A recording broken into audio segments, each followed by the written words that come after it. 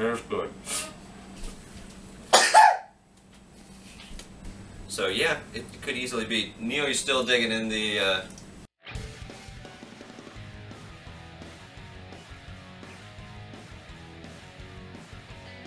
Welcome to Omnis Eat Vegan Kitchen. My name's John, and today we're going to be making two different types of whipped topping from our holiday cookbook.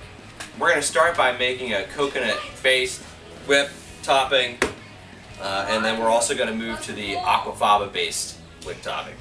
And what we're going to do is turn our can over, and this has been in the refrigerator overnight, and we're going to hopefully be able to scoop the cream or pour the water out, and then just scoop the nice thick coconut cream out of here and put it into our wonderful, hard-working KitchenAid mixer. Haha! And that definitely works, because whether you can see it or not, I was able to just open the bottom and pour it all out. And then I'm going to add 1/2 cup of confectioner's sugar. And then I need 1 teaspoon of vanilla. And then I'm going to start my blender to whipping.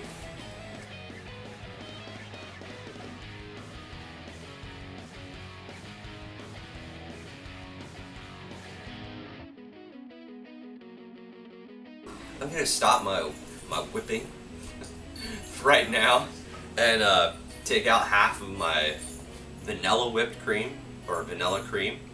And I'm going to try making a cacao-based whipped topping as well. Okay. And I've taken about half of my whipped topping out.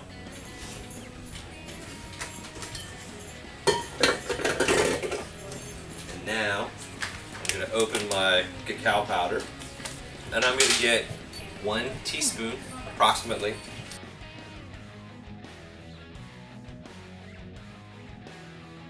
So there you have coconut, vanilla, coconut chocolate. I'm going to put these in the refrigerator and then reset, and then make my aquafaba vanilla and cocoa. Alright, welcome back. Got everything washed. We're getting set to go on the aquafaba. And I have to try everything. If you haven't seen the egg video where I try black salt for the deviled eggs recipe, go look that up, because it's pretty funny. The black salt's pretty vile, or a very direct chemical. Okay.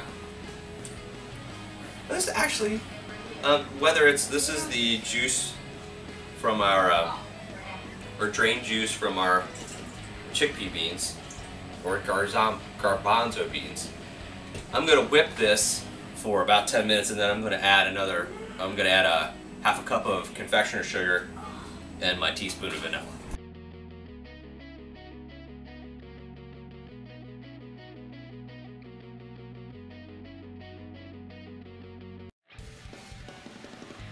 I'm going to go ahead and put my 1/2 cup of confectioner's sugar in there, and my teaspoon of vanilla. Okay, our aquafaba cream is all done. I'm going to go ahead and scoop out half, and then add my teaspoon of cacao powder.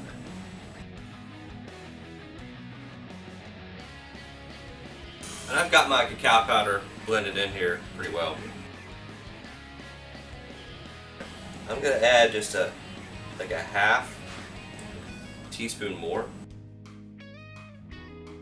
There's definitely a cacao smell to this, and it doesn't look like it doubled in size again. So I mean, I don't know. I don't know if I under-whipped the other stuff, but I don't really think so.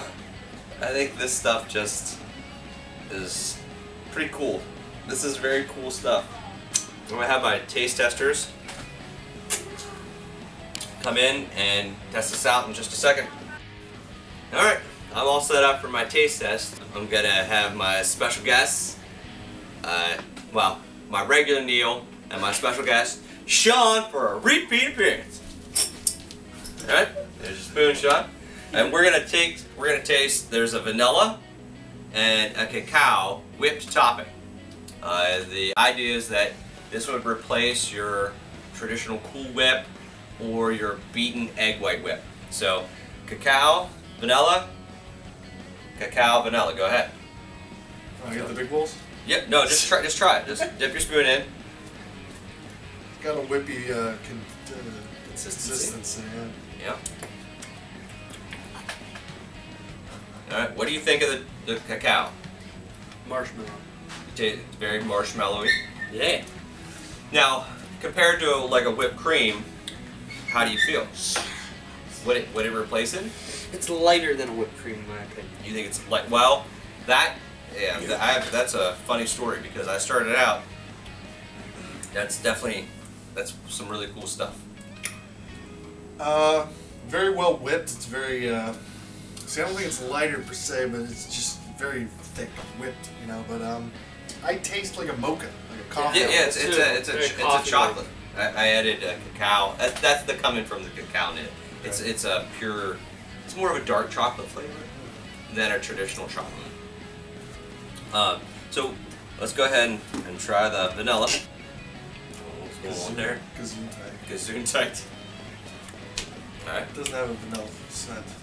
Alright, go ahead. This one tastes like stale marshmallows. Yeah, that just tastes like marshmallow. That's like marshmallow? That tastes like stale marshmallows to me. I don't think it tastes bad. I mean, would you eat that? If it's cool, maybe. Yeah, that's the other thing. Yeah, the fact that it's warm is throwing it off a bit for me. I think it would firm up a bit if it was warm too. Oh, you mean cold? Yeah. Yeah, if it was cool, it would definitely be more like a Cool Whip that I would be used to eating. Alright. But I think that would replace. Yeah. You think both of those are pretty okay. Alright, and now we're gonna try the vanilla coconut whip. Oh. This is coconut. It's a coconut cream. This is a frosting consistency almost. Yeah, this is a very thicker. I could not get this to. This does not whip up. This is really good. I love it.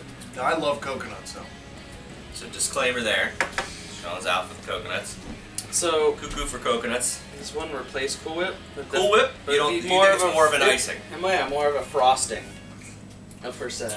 Like, you could just whoosh on cookies or cupcakes. That's not cookies, cupcakes. Whoosh. It'd be a nice thing to write out on a cake. Write a nice message. So it's an icing. Yeah. Or more of an icing. Not so much a Cool Whip. Yes. Alright. Yeah. Let's get in this one. Chocolate. Coconut.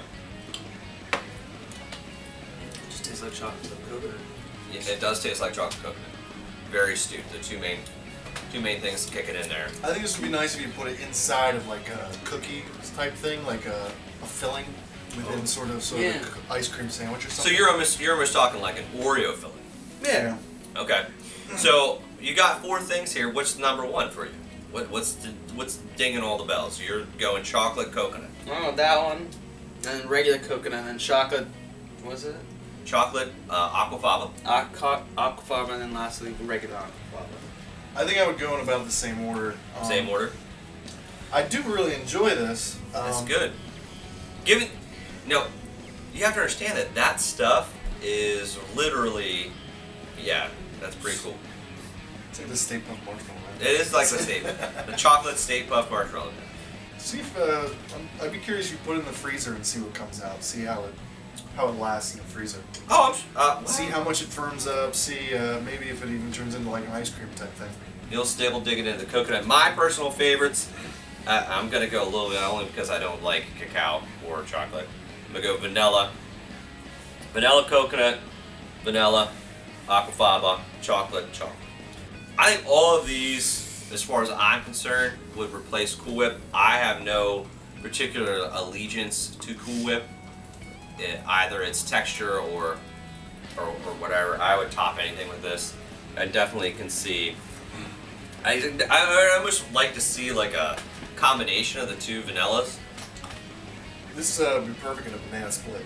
right there. Yeah. It's already got the marshmallow flavor. They're all very pleasant, I'll tell you that. Yeah, they're not bad. For where they came from, they're alright. Ouch. So, if you like this episode, and if you like having somebody else who's tall filling up my camera, and who likes to play with the food, not unlike this kid, I mean, that's substantial. Yeah. I mean, seriously. Click a like, thumbs up down below, leave a comment. I don't know what else to do with these. Subscribe to see more of this stuff. Oh, and buy our, good God almighty, you were doing that to a bell. Anyhow, make sure you buy our cookbook. Honest to God, do not eat it off the counter. Alright, that's weird. Alright, get me out of this. Check out our cookbooks. riveting read. It's a riveting read, yes. Alright, good night, farewell, so long.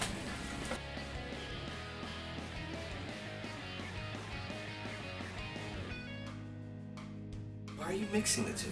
You knucklehead. Anyhow. Oh, we're going to be selling our cookbook. Check out our cookbook. Check out our cookbook. You knucklehead.